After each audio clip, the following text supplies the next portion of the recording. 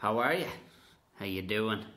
You're all very welcome to episode 26 of Buckshot with your host, Tom O'Mahony. I say with your host. Are you a host of a podcast? Or are you just a podcaster, the bloke listening? For the 20th of September 2017. You're all very welcome. Thank you very much for deciding to download or just stream, whichever. And if this is your first time, you're all very, very welcome. You're welcome too if this isn't your first time. But if it is your first time, and whatever platform you're on, we're available on iTunes, SoundCloud, Stitcher. And pretty much when you link in with any of those, for anybody who's thinking of doing a podcast, once you link in with iTunes and Stitcher and whatnot, you can be found on most. But there will be a website coming. I'm after getting a good schooling from Gordon over at the Conspiracy Guys. I'm going to sit down after a live show, which is October 10th, and we're going to finish building my website, and he'll show me all the tricks to fucking get more people to hear about the podcast. But so far, there seems to be a decent interaction. There seems to be a decent amount of people listening and actually interacting. Well, by interacting, going, good podcast. Which is perfect. Also, if you need to catch me anywhere socially, the podcast here is Buckshot Pod on Twitter, or Tom_O'Mahony on Twitter as well as for myself. I'm on the Snapchat, the chatty snaps, which is Tom Bear O'Mahony. You can find me. Instagram, Tom O'Mahony Comic. Facebook is Tom O'Mahony Comic. I should really make these all the same fucking one, shouldn't I? Jeez, all the same name. I don't know if you'd go looking. I think Snapchat is the only one if you don't have the bang on name, you're bollocks. But yeah, Facebook is Tom O'Mahony Comedian, and Gmail if you need to ask any questions or maybe request somebody. Because most of the guests I think will be we kind of all agreed that there's a lot more meat left in the bone. I know the last week's was 2.5 hours, but even still, myself and Brendan Maher could have actually gone on talking for another 2.5 hours. It was that much. So I think there definitely will be, including this one today. Enda was only getting into his straps truly, he was like, fuck. But it was just time constraints, because in fairness to him, he's a busy actor. But Gmail is buckshotpodcast@gmail.com, or Tom O'Mahony Comedian, Tom O'Mahony Comedy @gmail.com. You can catch me too. So that's all the stuff, the house fucking keeping, as I talk about. House fucking keeping. Well done, Tom. It was a lovely. How was your week? I've had a lovely week. I've had no gigs. It's been lovely. I've had stuff during the day, alright, writing stuff and things to get done, but no stand-up gigs. So it's actually been the quietest week I'd say this year, but it's perfect because I didn't realise how much shit I needed to catch up on, and arranging new guests for this and arranging gigs for next year and all the rest of it, because that's how it's done, folks. You go with cap in hand. You don't. Luckily, thankfully, I don't have to do that too much anymore. You get phone calls these days going, or text messages going, you free, that's normal, you free on, or you available on, stuff like that. But yeah, the weekend, so I wasn't going to, not that I'm going to hang up the barbecue boots, but I'm definitely going to slow down on making big ones. Like I told you about the last weekend, it was a big ass group of people over and all the rest of it, but this one still had people over, did some ribs. They were gorgeous, they were ludicrous. They were from an organic cow, grass-fed cow, which good God, cow, fucking organic outdoor pigs, I should say. Jesus Christ. But I actually put up the barbecue video.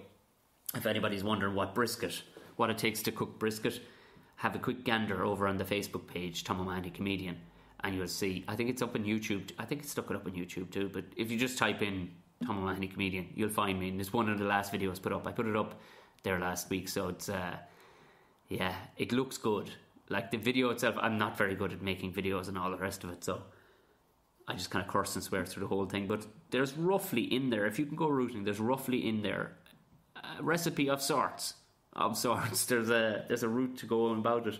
I won't keep you too long today looking at the news. We're very exciting. This is coming out this morning on, I've been doing this early in the morning, but it's going to be on Wednesday the 20th, which is today, is the day we go for turkeys. Very excited. We're getting bronze turkeys for in preparation for Christmas. We're getting bronze turkeys, which are, I don't know what they're called. I suppose when they open their feathers, they're black turkeys. You know, the African.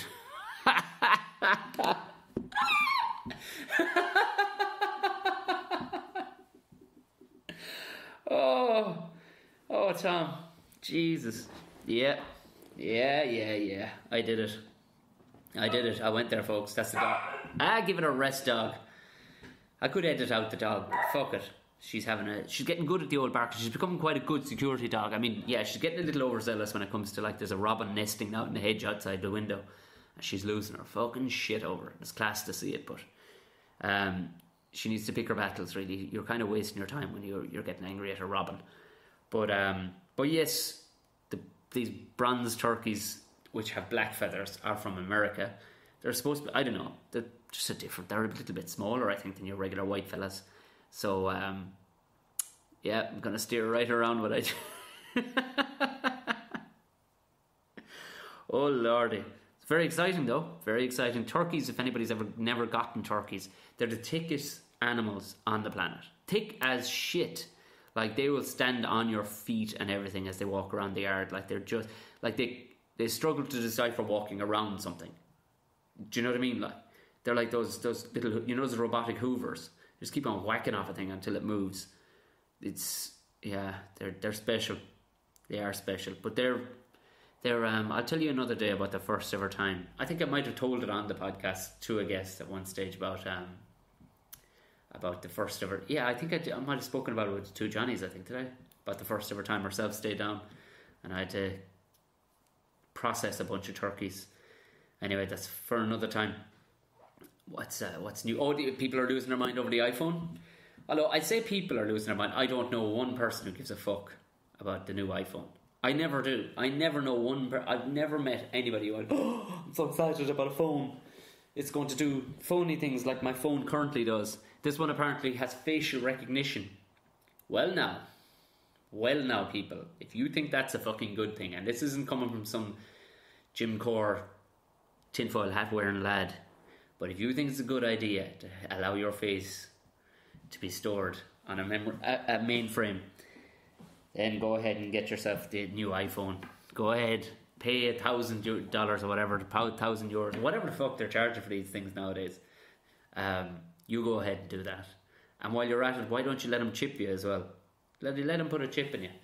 I know people go, well, if you're not doing that in wrong, that's not the fucking point. The point is privacy. The point is, it's like fucking tagging people back in the day. Remember when they did that? Well, you wouldn't remember it because it would have been back in the 1940s. And they were tagging people with tattoos. That's the same fucking thing. Oh, great, it's got facial recognition. What? You don't know what your own fucking face? What advantage is that to anything that you need in your life? Facial recognition. How important is opening your phone? Fuck's sake. Pretty much most things probably have facial recognition. But that was... I'm not going to rant too much about it. I think people would probably guess that your average smart person would know that this is a fucking stupid idea to have facial recognition capabilities in your phone. What do you need it for? You don't. What you're doing is you're giving them your facial features and for them to store it, to link it up with any Big Brother and all the rest of it. Just in case you have to do something. I'm saying you don't necessarily have to be doing something wrong, but just in case you want the option to be able to do something wrong, something illegal, don't you? So don't people normally want to live like that? There isn't a person listening to this that hasn't at some stage thought about how they'd have to get away with a murder. Am I wrong? Am I wrong? See, at some point, and I'm not talking about you go out to murder somebody, just in case you have to kill somebody, the last thing you need is your fucking phone grassing you up. That's all I'm saying. Gigs coming up tomorrow night, birthday night. I'll be opening the headline in the Cocoa Club down in Cork, which will be the opening of the Cork Comedy Festival, the yearly Cork Comedy Festival. You want to look at the lineup on this festival, it's so fucking strong. Like just for pretty much a brand new festival, a year old. Like last year was the first year of it. To see like the strength, but Jane Russell of my home village in Banter, she knows exactly what she's doing when it comes to comedy. So it's going to be an absolute belter. If you can get down over the weekend, I don't know. I think the Cocoa Club is pretty much sold out. I could be wrong. There might be tickets on the door on the night of, but it's sold. It'll sell well anyway because city centre and all the rest of it, and I'm very, very fucking popular.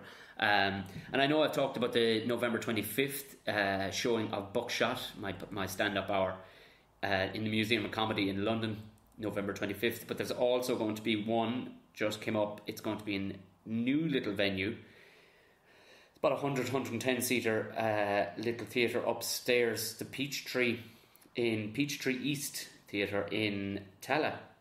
So that's going to be fun. I gigged there last month or the month before, was it? I think I was just doing a headline spot, and it went very, very well. They were a great crowd, like, but the owner was exceptionally happy with the synergy between me and the locals, meaning that I just gave him abuse from high heaven for more or less my entire set, and he thought that's exactly what these people want. So that will be going on sale in the next few days. So that's the 17th of November in Dublin, in Tala, Peachtree East. I'll be putting it up, and they'll have it up. I'll put it up on my Facebook page, and like I said, the website should be done by October. Immediately after, we're going to sit down, myself and Gordon, finish off the fucking website, get it absolutely up and all the rest of it, so you can purchase tickets and shit for shows through it. That is November 17th, but the big one is the 25th of November. And I know I've just got contacted again this week about 3 or 4 or 5 people, and there's a gang from an Irish chap that I know that I worked with last year. He's going to have a gang going. So, I mean, it's not a particularly big room, but it's a gorgeous little theatre. So, it'd be nice to fill it. We'll have a good old weekend of it. Be good old crack. And this is a good show. I'm pretty proud of this one. This one is you'll enjoy it. If you like comedy, you'll enjoy this in a stand-up show. Anyway, moving swiftly along, my guest today is Enda Oates. I worked with Enda the last time we saw each other properly and worked together was on Damo Ivor. He was Garda PJ. Was it Garda PJ? He was a guard on it anyway. And he fell in love with Glenroe in series 2. But I knew he was a funny fucker because just hanging out on set, and then we chat about it in the podcast. If you haven't watched Damo Ivor, you will definitely have seen Enda in a few things. Like, he was in everything for 8 or 9 years in Glenroe. He's currently in Fair City. He was in, as we talked about, an episode of Remington Steele. He was in, Jesus, he's been in tons of shit. Like, but we talk about it again during the podcast. You recognise him the second you hear his voice. Like, and he's a great crack fella. He's some man for stories. Like I said, we'll be definitely doing another one, like possibly even longer, when I get talking about getting a studio and all the rest of it. But for now, please enjoy the fantastic Enda Oates.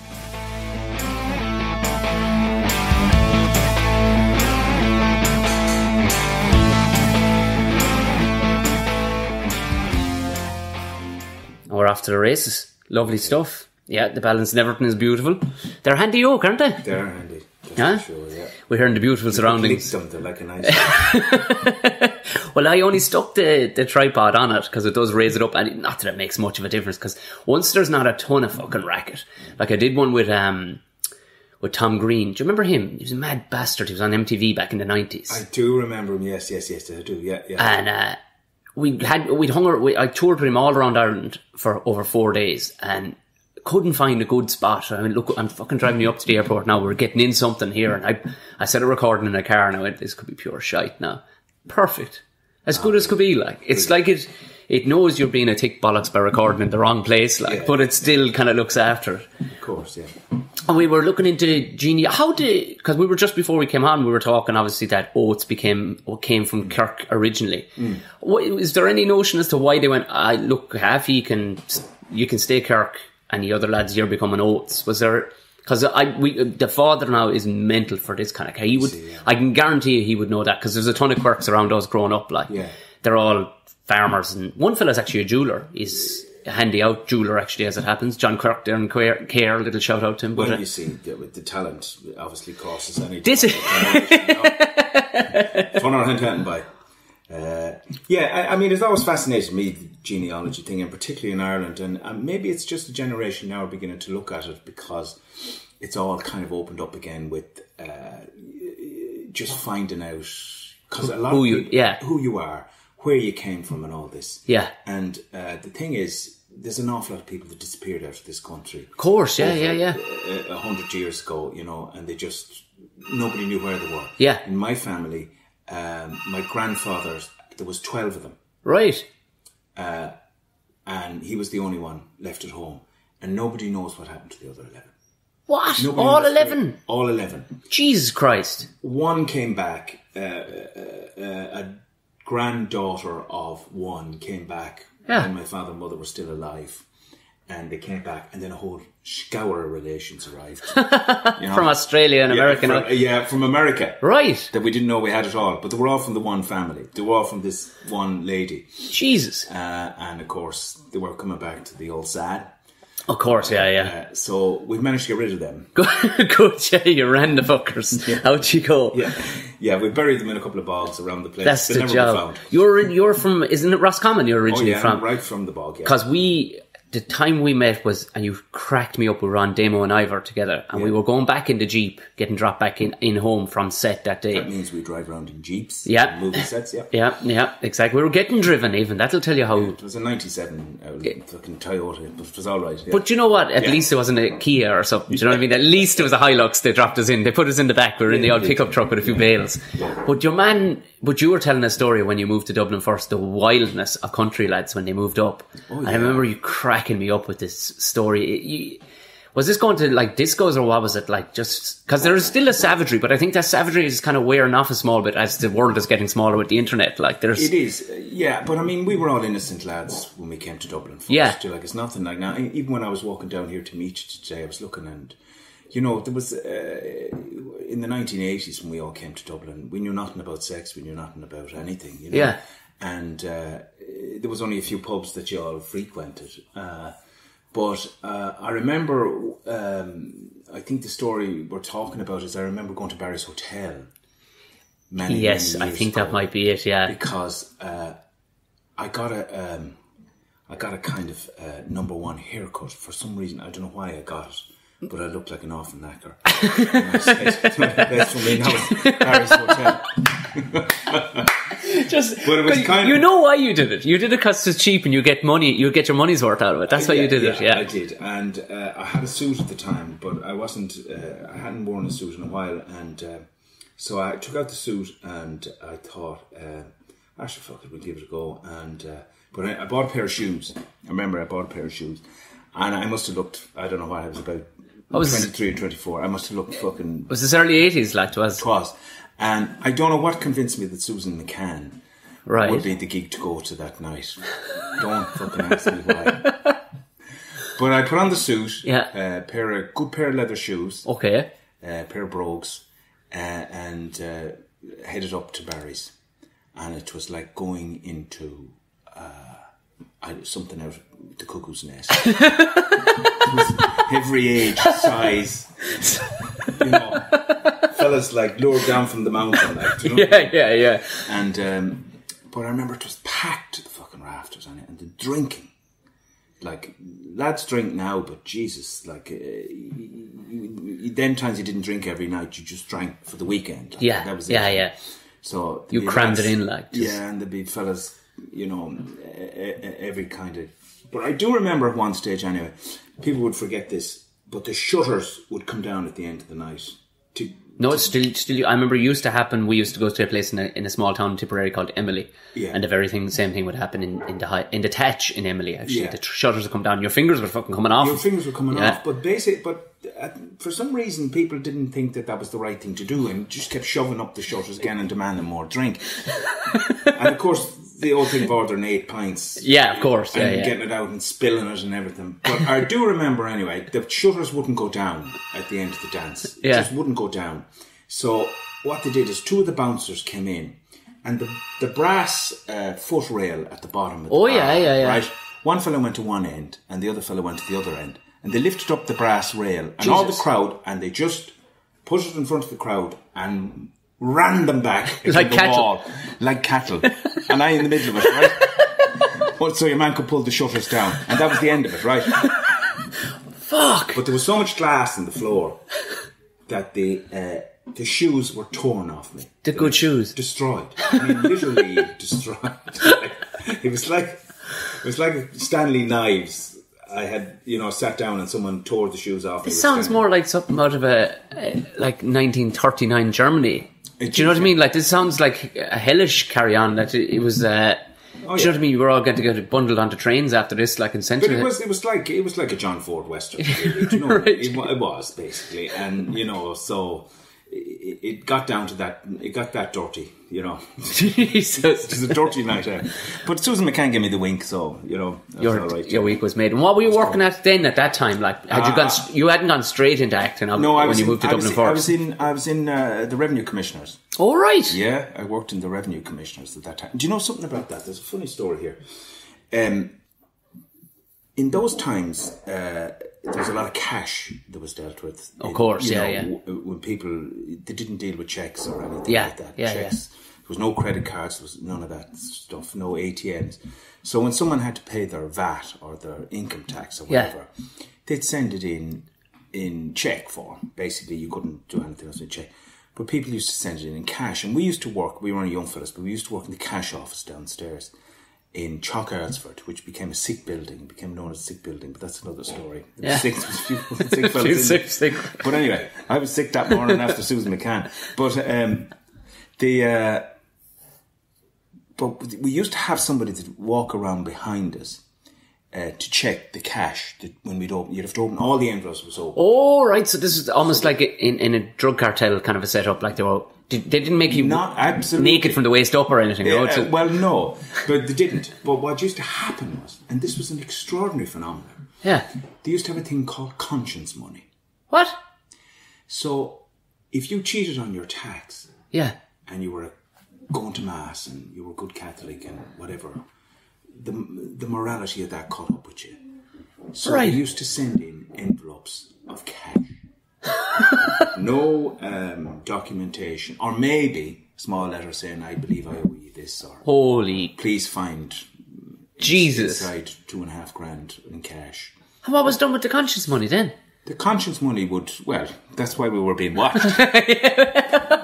Would it go back into the coffers? It would go back into the coffers, but that's what they used to be known as conscience money. That's hilarious. An envelope would come in with money, conscience money in it. But then there was a lot of cash anyway. Yeah. You would get cash with documentation. But conscience money, every morning, there'd be a few envelopes, conscience money. By Jesus, could you ever see yourself handed in conscience money? I'd say there isn't much conscience money going in these days. I couldn't see myself staying in the cash office that long, even with all the conscience money coming in. And what was the first decision? I'm out of here now. This is it. Acting is for me. I remember Chris O'Neill, the late Chris O'Neill was...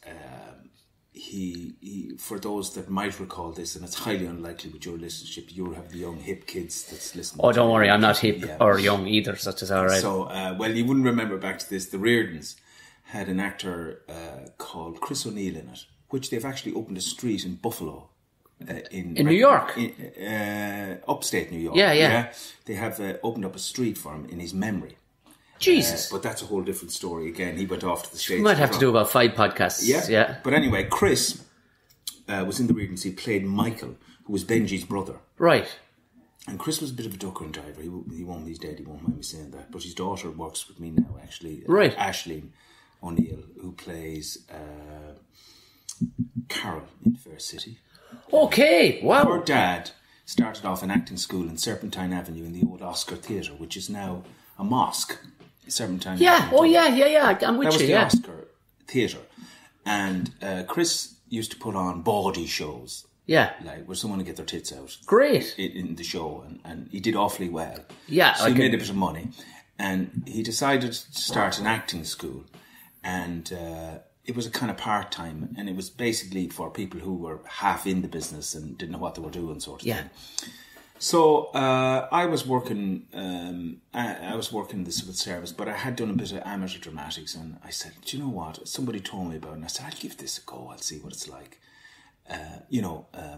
At the weekends. So I went in and did a course the weekends, and we had people like Alan Stanford was there, Ray Yates, who's done a lot of stuff over the years, and Vincent, Kevin McHugh, all kind of actors I've known and that, who were practitioners. And cut a long story short, and I went in and I did a season tuition at the weekends, and it started off in the theatre in Serpentine Avenue, and then it went to the old Central Hotel, which is not far up the road from where we are now. And that was falling apart at the time. You used to have to go upstairs and the planks went across and you were looking down. Jesus. Yeah, and you went into a room. We had rooms there. But that was the old days when you could find a place. Health and safety, like that, and there was no bother about it. But anyway, so I did that, and then they said, would you come back for the second year? Now, there was people like Mary McAvoy was there, had gone in, Owen Rowe, a lot of really, Hilary Fanning, who writes the Irish Times now, if Hilary Fanning was an actor. There was a lot of us in there that kind of, so there was a nice bunch, and I kind of liked it, and it was a very famous old lady who was the head of drama in RT at the time called Chloe Gibson, and Chloe Gibson was very famous because she discovered Dirk Bogarde. Oh, right. Yeah, and she kept in contact with Dirk all her life, and they were great pals. And he mentions her in his biography and everything, and she talked about Dirk, darling. She wrote to me last week, and fantastic. So she kept in contact. So I kind of took a liking to her as well, and to the long and the short of it, she was actually one of the people who started the Reardons. That's how she knew Chris. Yeah. Anyway, I did a season, as I said. I went back. I was working during the week in the civil service, and through that, I met a couple of lads that were working out at Trinity College, John O'Brien, and two lads that used to work here in the Stag's Head. They used to have a little theatre called the Dry Mouth or Dry Bread Theatre, and they used to do stuff down here. Where we are now. That's hilarious. Liam Carney, a.k.a. Carnage. Yeah. And Frank O'Sullivan, right? And Dry Bread was the name of the company they had. And we all kind of met up. We used to drink upstairs here, actually. And we went down to Trinity, and Rough Magic had just started in Trinity College, and then there was a breakaway group, and they were going to do a season. We did a season of plays. I ended up with them, and we did a season of plays in Trinity during the summer. So I used to kind of I worked till 12 o'clock on the flexi time, run down and do the show in Trinity College and go back. And I remember, and that got me kind of noticed. And there was a great guy in the Evening Herald called John Finnegan, who'd followed theatre all over the world, and he was very famous. He used to have a column of Saturday, and he gave me Actor of the Year or Young Actor of the Year. So I thought, oh fuck it, look, I might take the career breaks were coming in. I might take a year out and see what's happening. So I took it was a funny story because the assistant principal at the time, when I went in to tell her I was going, she said, but you were never doing type of work here anyway. You're a civil servant, in fairness, let's be real. And she said, I used to be looking at you. You'd have the script under the table, under the desk, pretending. And I thought I was getting away with this, But anyway, they were very supportive, and they let me off. And 1 year went to 5 years. And I toured with Chris and Chloe doing Shakespeare and for a while. And then I stayed with it. Then I ended up, after a while, doing a bit of telly. My first telly was with Liam Kearney and a few others, which was actually what would you call it, promo, what do they call when something comes out first and then they do the whole series? What do you call it? The first pilot, yeah. Two, jizz, there you are. I'm in the business a while. We did a pilot for an urban series. It was called City Limits. Right. And it took me 25 years to get into it. After before I ended up in the fucking programme, just for a city. Right. So Fair City was originally City Limits, is what it was City Limits in '87. Right. But it was so bad. Yeah. When they looked at it, they just thought, this is awful. And I thought I'd never work again, but I ended up in Glenroe then. You were the Reverend? I was the rector. The rector. Rector, I nearly killed her. Which is ironic because we were talking that the name Oates is can be seen as quite a Protestant, but you're not Protestant because you're Enda. Wesley Burris at the time thought it was hilarious that he called me Black because I was Protestant. George Black, Protestant minister. Yeah, well, he could have called you Orange too, I suppose, couldn't he? Yeah. But I was from Killesta, so it was all right. Oh, right. Oh, yeah. But how long were you on Glenroe then? Because that was a staple in people's lives. Like, I mean, that was, I mean, you must have been a bit of a rock star at the time, like, because there was fuck all else on. Yeah, there was fuck all else on. Like, we were rock stars, really. You know, sex, drugs, and rock and roll. It was in the age of the AIDS. Of course. We all had AIDS at the time. Yeah, of course. You all had it. Like, there was no. You know, you weren't getting the fruits of it at all. No, your leather trousers were pointless at that stage. Pointless. Yeah. Everything, every piece of me. I did 9 seasons on that. As you know, as a Protestant, and managed to keep playing a part of a Protestant rector in an Irish society and be liked, or like somebody liked the character keeping that long. I said, if I can keep it up for that long, playing a character like that. But you a lot of your.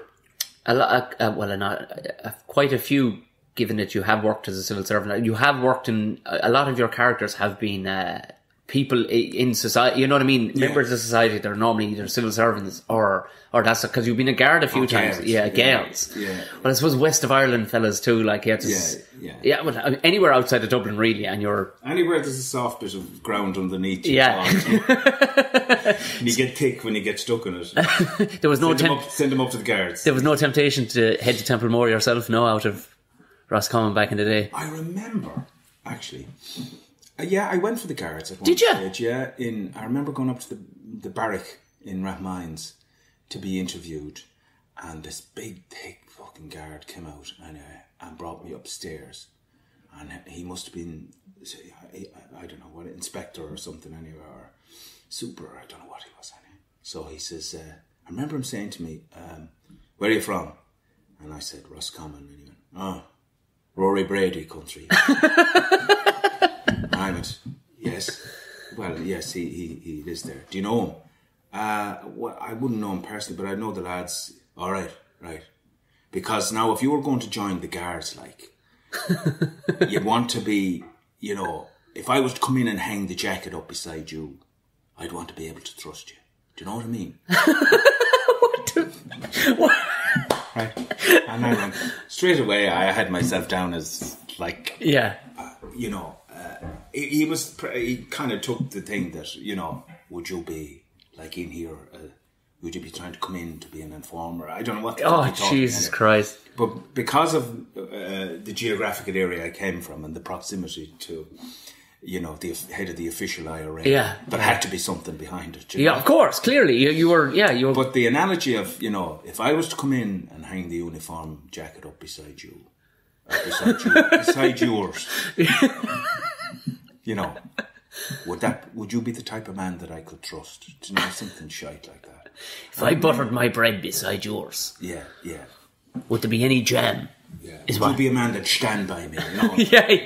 But anyway, but it was it kind of. I remember he terrified me, and I remember turning around and walking out the door, and I was about 4 steps down the stairs, and I turned back, and he was standing. With the good straddle on him, you know, hands in the pockets, looking down the stairs at me, and I went, no, this isn't for me. Yeah, you know, you just knew in that moment to fuck this. Yeah. So I rang Brady and told him, no, we're not in. It's not going to work. Would you favour more the stage than you would TV? You know, I love the stage. I haven't done anything on stage in a while because I made a conscious decision. I'm going to folly telly now, and I'm going to, because I had learned all the craft on stage. And I remember doing a show recently, and I went in, and it's not anything to do with the young crowd that were in it. There was good actors in it. Yes. But I couldn't understand why we weren't working fast enough, and I couldn't understand why nobody had stagecraft. Right. You know. Like, for instance, if you're standing, the eye, from an audience member, they look from left to right. Yeah. That's the way they follow the eye. So you must stage it to look like that. Yeah. The best place is the centre of the stage. Yeah. But there are other places on the stage that you do. And so the audience members always has to see everybody at a particular time on the stage. So if you go downstage at somebody, you're lost because they're seeing profile. Yeah. If you go behind somebody and the other person has to throw lines back at you, then they have to turn their back to play. It's not worth the shit. So there are basic formulas that you have to learn. Yeah. You have to learn that stagecraft, right? And if you try and say, no, we're going to change all that, then bollocks, you're not going to change. You can change the play, you can do wonderful things, you can set it anywhere, you can try anything. Yeah. But you must be able to have the basic block. Yeah. You have to be able to basic like block. a car has to have wheels, and that's just it. Like, so that kind of bugged me a little bit, because you'd say to somebody, you're upstaging, and they'd go, I'm not upstaging. And I said, no, I'm not. This is not something. Because I only learned this last year. Because for my first time ever, I was in quite a serious panto down in the University Concert Hall in Limerick. Oh yeah. And I was myself and Carl Spain were the only two gobshites who'd know what we were at. But I was desperate to learn because and these were all proper theatre. So you know what I'm talking about. And it was upstaging was explained to me, like, and they'd be quite dramatic people that do things like panto, like, you know what I mean, and they will. And it was explained to me in positions on stage and sight lines and all the rest of it. And I was very conscious of this. I went, will you tell me where to fucking be and why I should be there? And I'll be aware of that then. Yeah, like. I remember saying, you're upstaging. And they go, I've never upstaged. I don't upstage. No, you're missing. That's something. Yeah, it's an abbreviation. This is like carpentry. Yeah. When you're upstaging, you're too far up. Yeah. And you're making me play it all back. And the plot up being the back wall, the plot is down played, being the front of the stage. Yeah. So the plot is played to the back wall. Yeah. Because you're up, because you're afraid to come down. Come to fuck down. Yeah. Come down the stage. They want to see you. They've paid to see you. They've paid to see the show. Don't be fucking hanging to the back wall up there. Come down, and you get there are three kind of angles. Yeah. You know, left, right, who's up in front, who's back, depending, and move back when it's not part of the action. So you're not. You're not prominent. Like, you're not standing in the middle of the floor every time the dead body is being dragged out. Like, you know what I mean? Lemon, So these are basic things. Yeah. And I found that was lost a little bit in theatre when I went back. I would have thought that'd be the first thing you'd learn going in day one. Well, you see, you said you did it in you would. Yeah, I learned it first day going in. But the point is, I learned it from somebody who knew how to who thought it was important. Yeah. Do you see what I mean? It's not thought as important now, because everybody, like everything else, thinks they've discovered. Oh, of course, yeah. Straight away. Yeah. Now, I don't want to sound like I'm giving out or whatever, but I wouldn't have the patience to. I'll do a two-hander.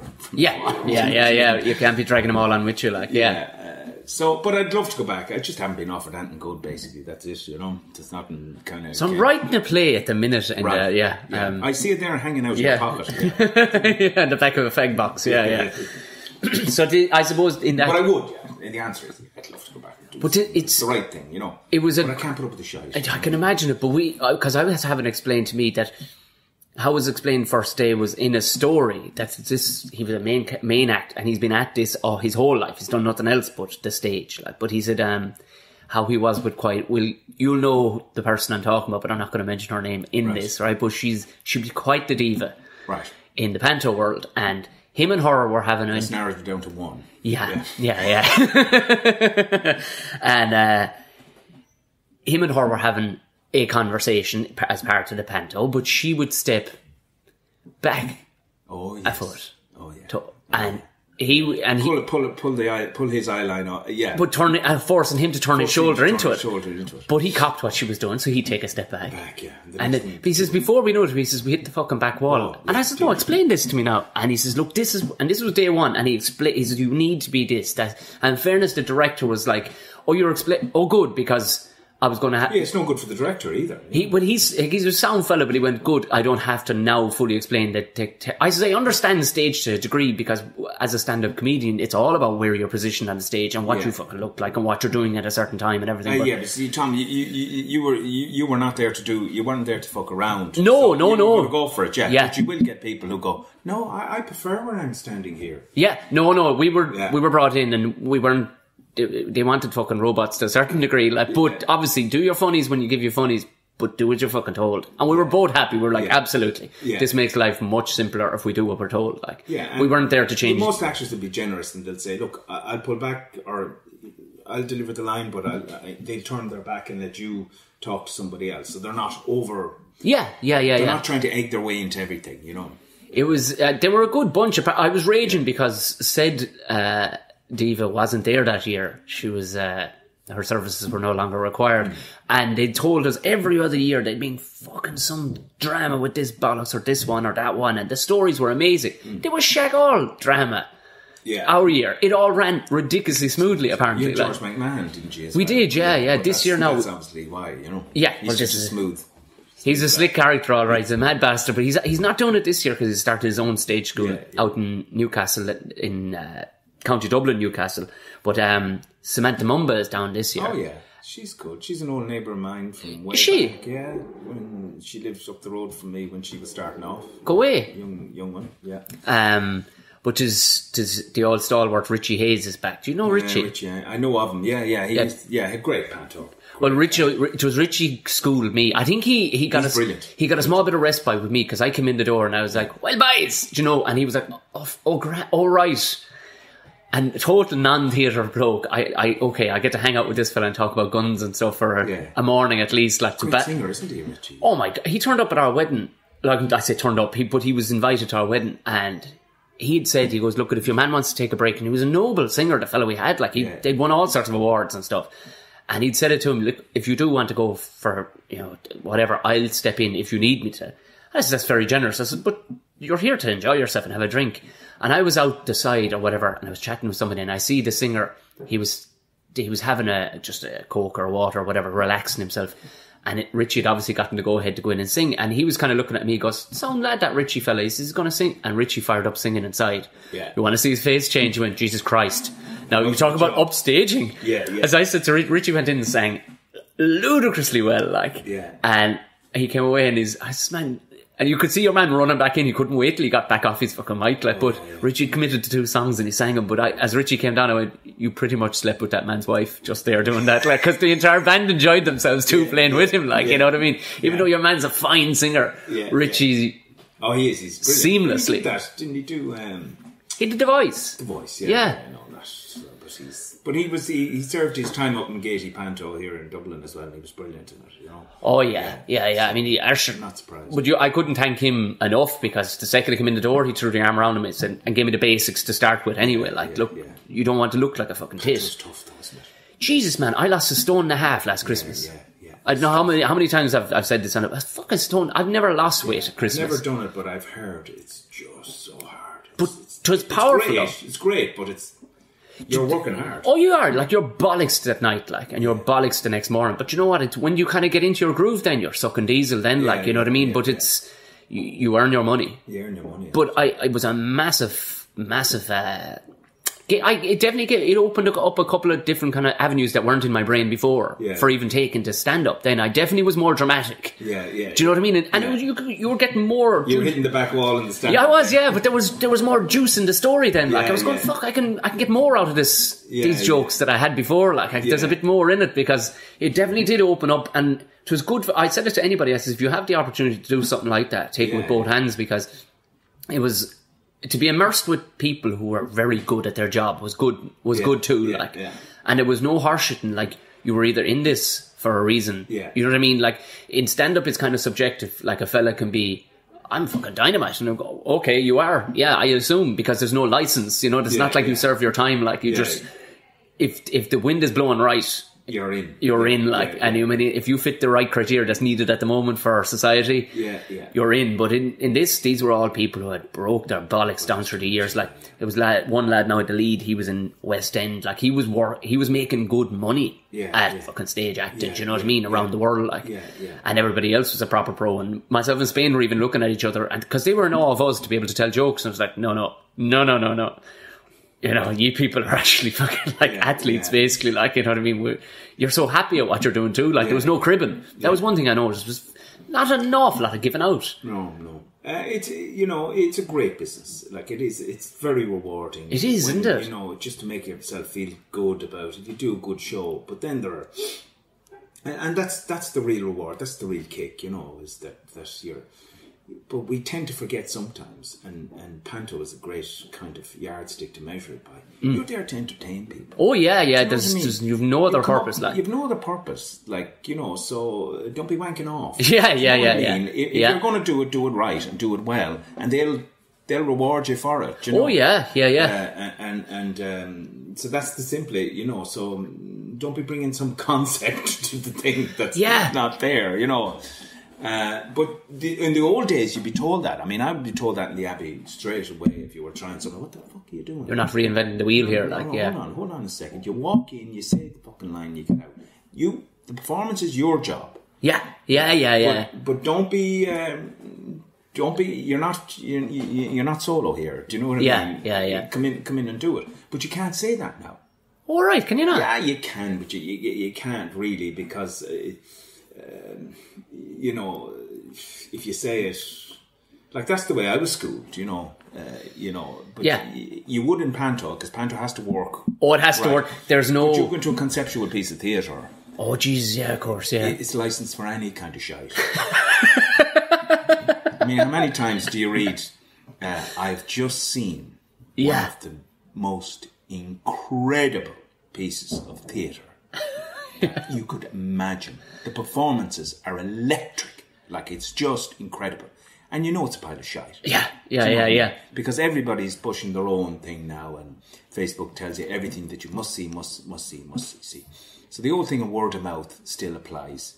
You listen to the right people and go see the You'll find it, for sure, yeah. Because there is so much. But then I feel sorry for the youngsters starting off now. So I'm not blaming youngsters in general, but I feel sorry for them because, going back to what I said to you earlier on, when we were all young fellas starting off here, and like, we literally, I've name-checked 4 venues here where all of us met up, and that's all of us that were. Do you know what I mean? Yes, yeah. You know, now there's, like, thousands, thousands, and there are degree courses in acting and all that. And it's not. You only learn on the job. Like, of course, exactly what you say, you know. But then there are so many struggling to try and get into it, you know. At least we had no money when we started. And Ollie had no money. Like, all of us had no money, and there was only a few of us. Yeah. You know, so, you know, if you got in at all, someone would say, this young fella I saw the other night, do you know what I mean? And your name got made a bit like that. Yeah. And my first jobs were out of the Oscar School, out of the tutors that were there. Like, because they were practitioners, they were working as well. They'd said to the director in the Abbey, I know this young fella, he's a student of mine, he's good, he's really good. And maybe that goes on to a certain extent now, but not really, you know. Oh, yeah. You know, and you got to be known early enough, you know. And did I read right? Were you in an episode of Remington Steele? I was, yeah. Yeah, way back. Yeah. That's pretty cool, like, isn't it? That was again, I was starting off at the time, I think. He came over here and did 2 different seasons of Remington Steele, and he came in 2 different seasons. The second season had a whole thing with Chris O'Neill and Frank Kelly. Right. It said Chris O'Neill. And I was in an early one where we were 2 young fellas down in the docks, you know. Yeah. The stupid joke. You know, could you direct me to Ballina, whatever it is? Yeah. Well, you could go down there and take the first right, and then you go left again and you head straight out. But I wouldn't go that way. Yeah. That out fucking, you know. Boom. Boom, yeah. So that was, I was only young for at the time, That was, but that was probably one of the first times I got to stand in front of a camera, you know. What was the strangest thing you were in? Or the strangest part you ever played? Stage or telly? I mean, we got you as a guard and as a rector as well. Yeah. Well, was there anyone where you went, oh Jesus, I'm not cut out for this, like, you know? No, not really. I mean, I tried to find something and everything. I mean, I'm sure I'd think of something afterwards, but there's nothing really that I've been kind of. There's been shows I've been in that I went, Jesus Christ, what was I doing in that? You know, but I do anything. Yeah. That's, do you know what? That was the honest answer I was looking for. Just cut straight to the point. I'll fucking do it, Tom. Yeah, I'll do it. Yeah. I played a lot of guards, all right. I played a lot of flipping cops over the. I did the Damo Ivor, we were talking about it earlier. You looked like you were having fun on that too. Like, there was a few points where you came in, you bust up a party. That was the only kind of half scene we kind of half share. You came in, you bust up a party of. Well, I was in enough of them that got busted up. Yeah. Would you bedsit lands? It seemed like you were. Randall and, you know. Yeah. Yeah. But I remember even that when you were kind of half cracking up laughing. You were, is it drugs? Is it drugs, Damien? Like, and are you on the heroin, isn't it? And it was just everybody was just fucking laughing because it looked like you were just... No, I gave him a list of stuff that I had read in the manual earlier. Were you on speed? Or were you on... What were you on? Were you on that PCP? Are you on that? Are you? So I was told to look out for those kind of things earlier on in the day. Was that where you lived in the Rathmines district when you moved first? Yeah, we lived in Flatland, in Bedsit land. And it's shit hot now around there. Like you wouldn't get a fucking cottage up there. I passed down Grove Park in Rathmines. That was one of the first bedsits I was in, and I went down to the house. Yeah. And I was there in 1980, 81, and the fucking place was the same. 6 months ago. You go away. Yeah, it was still the same. Like, nothing had changed. And I'd say the same fella has it, and he's been making money on that place. I stayed with a fella called, Paddy. He's a great man for the fry-up. So the whole house smelled of fry-up, and I think everyone used to come into our flat and eat fry-ups. Jeez, they were the taste, like Christ. But yeah, the house looked the same. Go away. Yeah. Like you could, there's a... I'd say if I had still the key, I could have tried the door. Brilliant. I'd say the room I was in now is probably about 900 a month. Oh, easy, yeah. Yeah, it is... Like, and I mean... It was about tenner when I was there. Are you still living in Dublin? Yeah. I still live in Dublin, yeah. Do you get home to Roscommon much? No, I do, yeah. I still close connection. I have all family down there, yeah. I love going back to Roscommon. It's a great town, you know. It is actually a good town, yeah. It is. And, I go back, I'll go back the weekend now, maybe. I haven't been down that much because I've been working, which is strange for my business. But, I've been working pretty hard, so I don't get down. Because you have a continuous part on Fair City. Yeah. And you spend the weekends learning lines, like.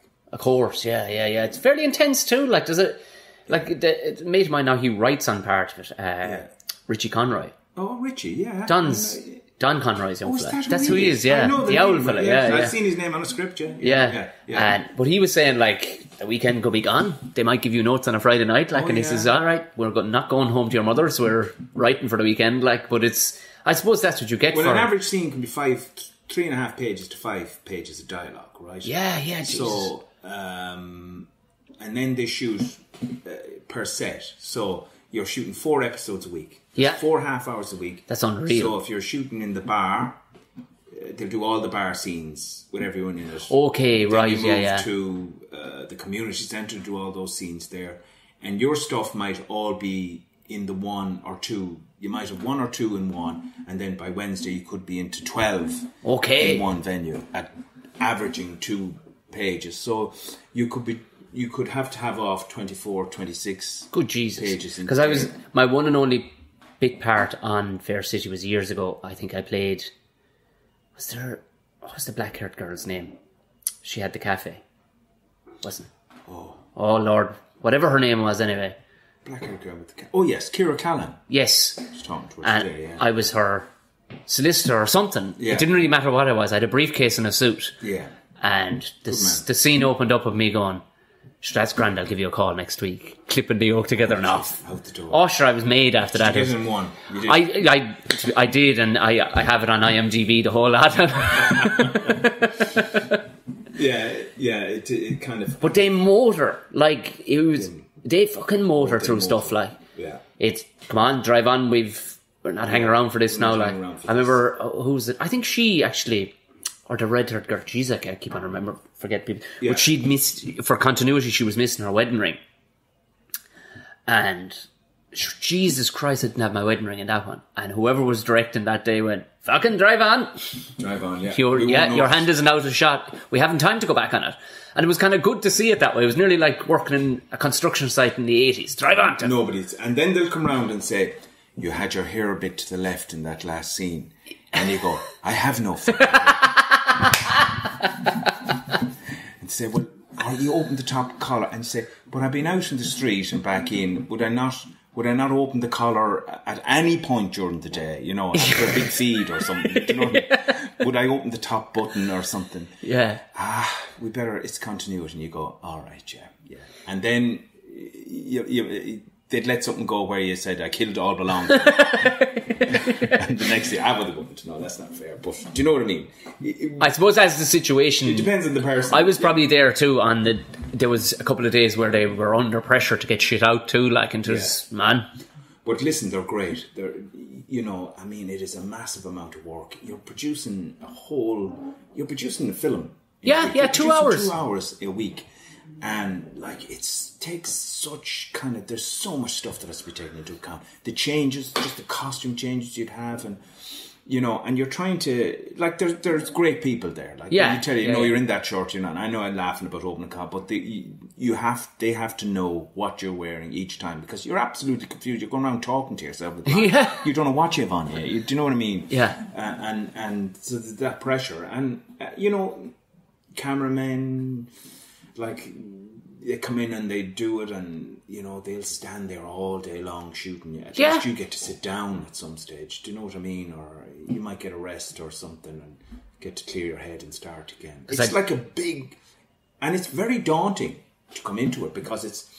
You know, you could have 10 or 12 actors on the floor at one time. Which is an institution, like, its own thing. There's cameras and sound and everything is going, and you're going, Jesus Christ. So even actors who... kind of would be well known and have they go, oh my god, he says, you're all right, just keep swimming, you know, and because it can be daunting. Are they going to move it off-site? That's at the moment, that site where the lot, Fair City lot is on is being sold. Oh wait, I tell a lie. It's sold, it's gone. I had another part. I was driving, they put a taxi sign on my car. And they paid me for the car and all for the day. Yeah, I had to drive up and down about 74 times. Yeah, and up and down that. Yeah, we need good drivers there. So see, this is it. They spotted it in me. They went closing in the briefcase. I could see his hand-eye coordination. There's a bit of a hollow at the last bit where you go down. Yes. Yeah. And you might hit it once, but you won't do it again.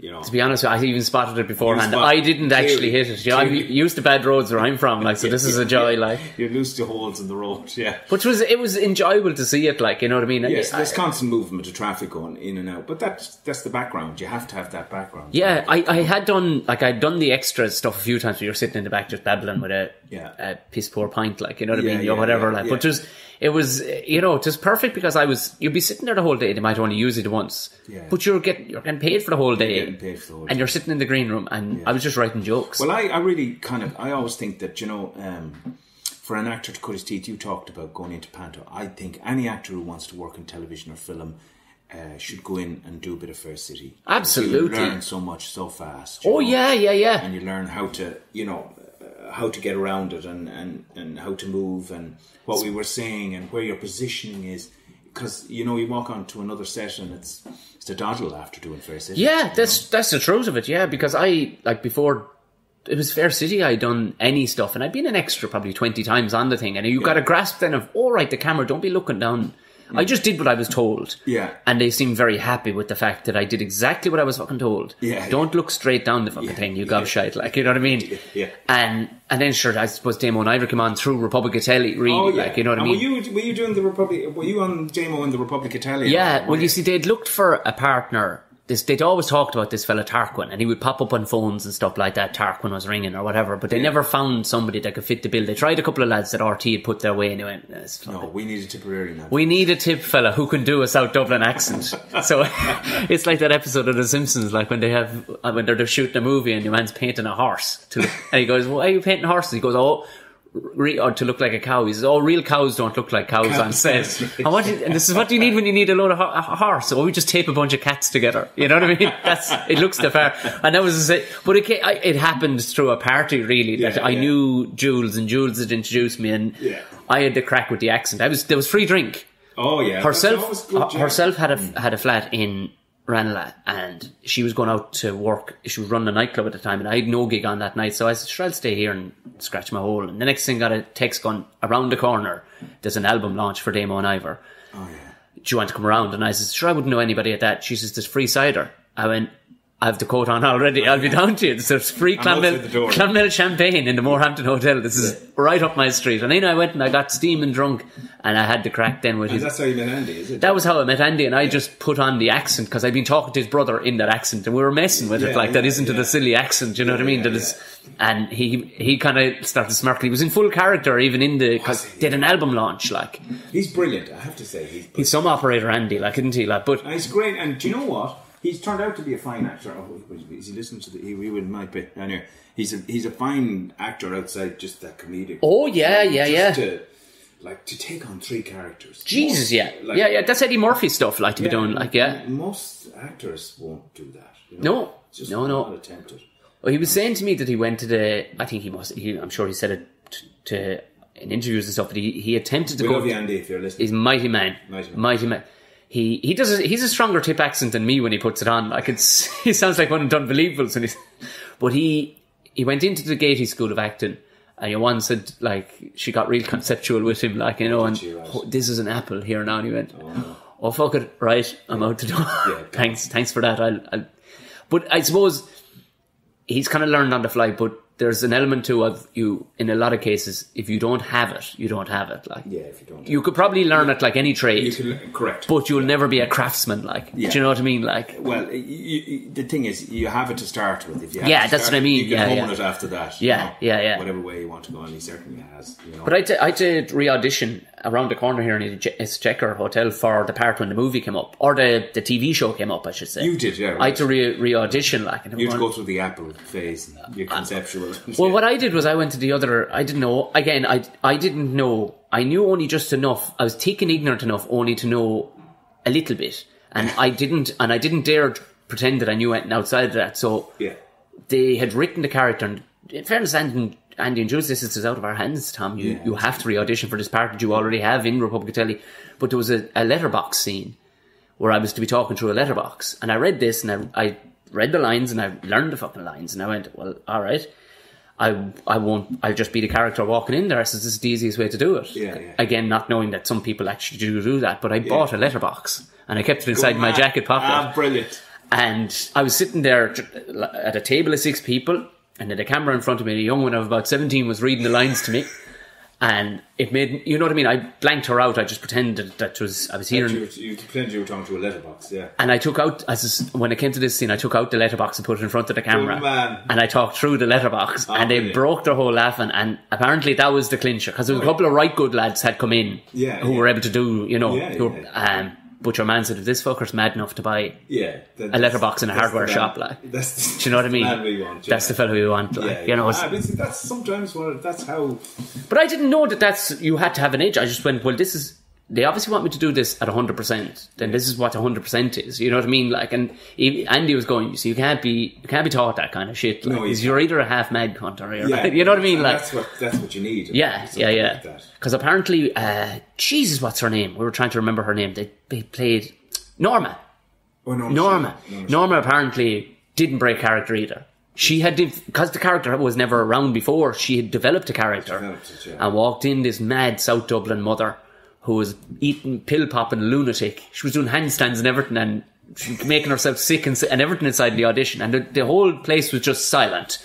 They didn't know what to do with her, but she said, something good has to come from this woman, because that is one of the most powerful auditions. She came in a total lunatic, nearly kicked the door off the hinges like coming in. And I said, if she's that off the wall, then she's got I just went in as myself, like. Just take a shot. Jeez, you really nailed it. And as you said, you did the Day Lewis on it. That was me when I asked him, what's the story? Does anybody know where the toilet is around here? Yeah.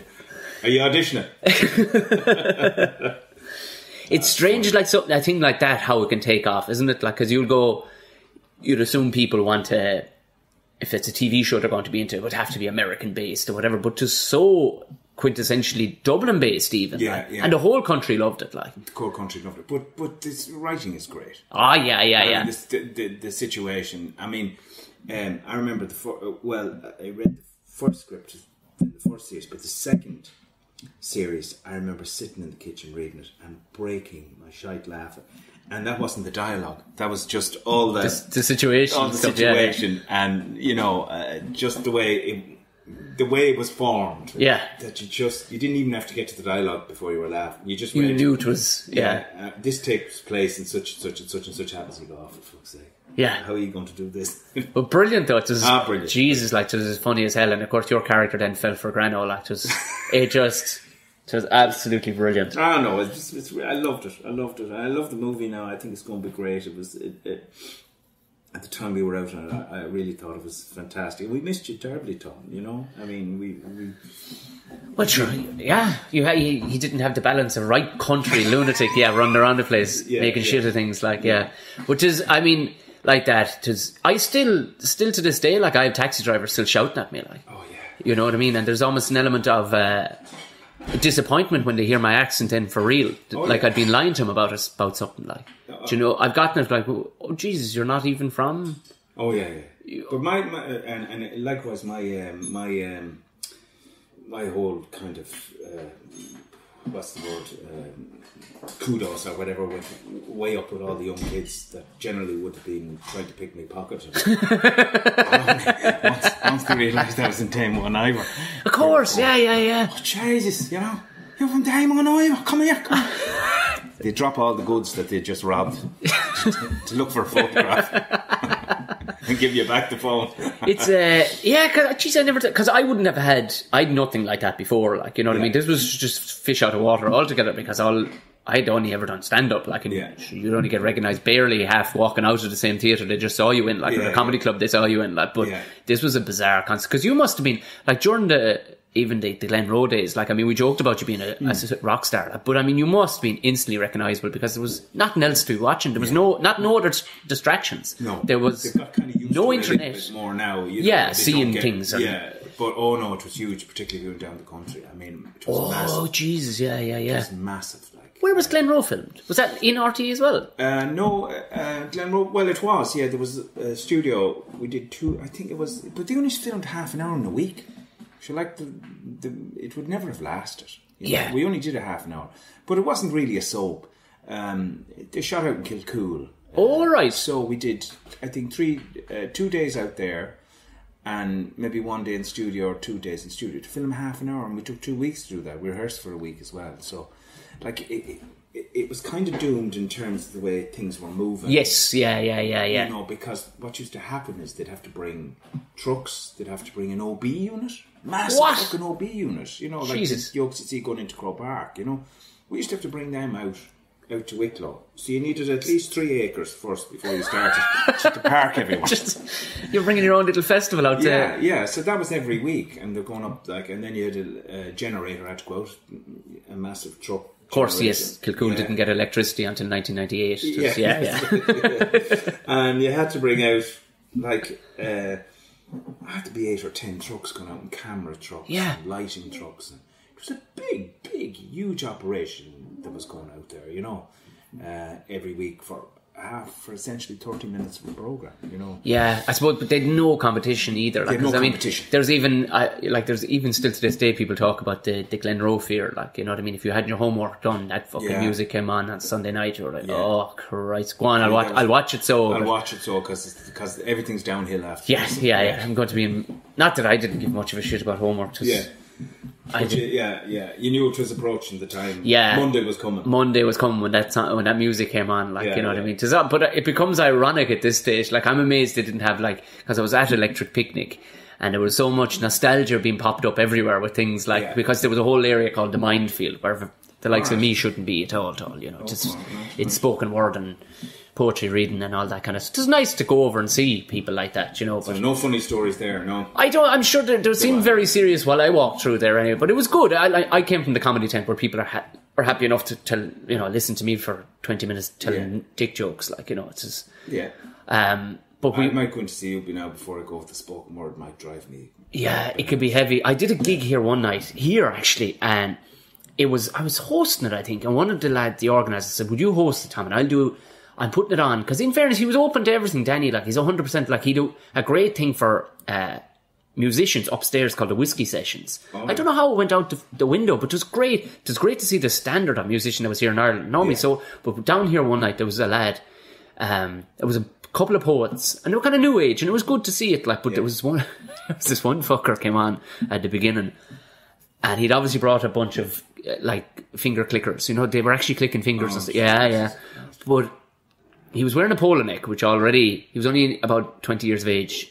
You know, you could see him smoking a slimline cigarette. You know what them lads like. Yeah. And he did this spoken word. Beat poet. Yeah. Trying to be the beat poets from the 60s. But he did this spoken word thing then, because I thought he was going to be a poet. But he did this thing where he put on an accent, a British accent, and he rolled all his R's in the way that Jonathan Ross would. I think he was trying to be a young, like he could have been in the Young Ones or something. I think, you know what I mean? He was trying to be... He was performing. It was... But to see the amount... Like, the people who had actually come thinking this was going to be a comedy night, and to see this bollocks doing this thing, it was one of the best 20 minutes I've ever watched, because I love awkwardness. Like, I loved it. Yeah. And, like, there was people were actually clicking their fingers down the back for him. Like, this fella was going... He was probably going to go out and ride 20 birds after, because there was a bunch of women come in to see this fella. Like, he was shit hot in their world. Do you know what I mean? So, it doesn't... that's the thing, I suppose...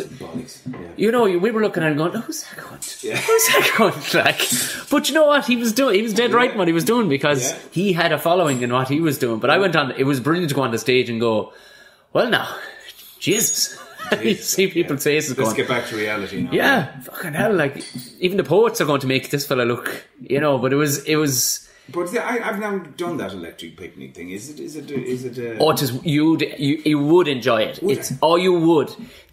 I'll give them their dues. Like, I was walking around and you're going, look at this mad fucker here now. Like, and it didn't matter if you wanted to have sparkles flying out of your hole walking around the place. Nobody gave a bollocks. But yet there was a cleanliness to the place in that, and it was good-natured kind of vibe to it, that you never at any point thought you were going to get stabbed. Right. Do you know? Yeah. It was unreal. It's remarkable this what we said about... I know. You're okay, you won't get stabbed with this one. Yeah. But it was that level of almost non-judgment walking around the place, like, well, do you know? Good. But and it wasn't so cool that it was fucking wanky either. It was people were having crack, and you had your wild savages like who were flaking into the beer. Do you know what I mean? As well, but there was enough. But I would be more familiar now with the trip to tip and all that. Yeah. But you can definitely tell that this is a world away from what I was, because I had no interest in going to these places, but I was asked to perform at it, and I went, you know what, let's stay down in Everton, because I've done a couple of festivals, but quite literally I'll be in the gate, out the fucking door again. Right. The engine will be still running out in the car park, like. Okay. And this one we stopped down for the night, and it was well worth it. They had the money they put into that electric picnic every year, like, you know, you just round every corner around, and it's built on Stradbally Estate. So it looks the business too around, you know, everything is laid out very, very nice, like, you know, and there's down to even like no matter what food you want. There was one bloke there with just making French baguettes freshly out of a van. Right. Do you know, it was gone to that obscurity, like, you know, but it was definitely... But I walked by, there was a whole area then for spoken word, and if you did want to sit in on a conversation about, you know, the rights of pygmies, you know, that was definitely going to be happening. I must try it out, anyway. It would beat Barry's Hotel, I'm sure, anyway. There's going to be no brass bar midweek getting bet out the fucking door with a brass bar. Jesus Christ. Do you know what? I think we're about an hour done. Jesus. It went seamlessly enough, didn't it? We had very little interruptions as well, but all the rest of it. But so catch you every week, really. You're continuously on watch, because you haven't time for anything else really to be... have you something coming up of your own accord that's... No, I haven't really. I'm kind of... I do Fair City at the moment. Then I'll take there'll be a break from that, because you run a natural cycle on it. Of course, yeah. And it's a story cycle, and then you'll dip out. I was very lucky this year in that...